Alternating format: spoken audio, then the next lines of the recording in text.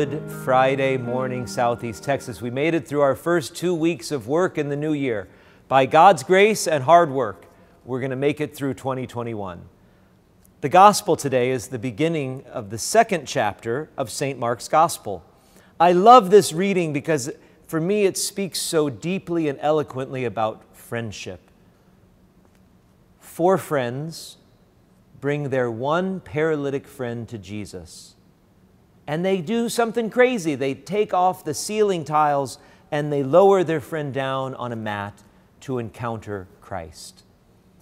If friendship is to be real and deep, it must be more than something superficial. We must desire to go spiritual, to lead our friends to Jesus, to be like these 4 men in today's gospel who were not afraid to bring their friend to Jesus.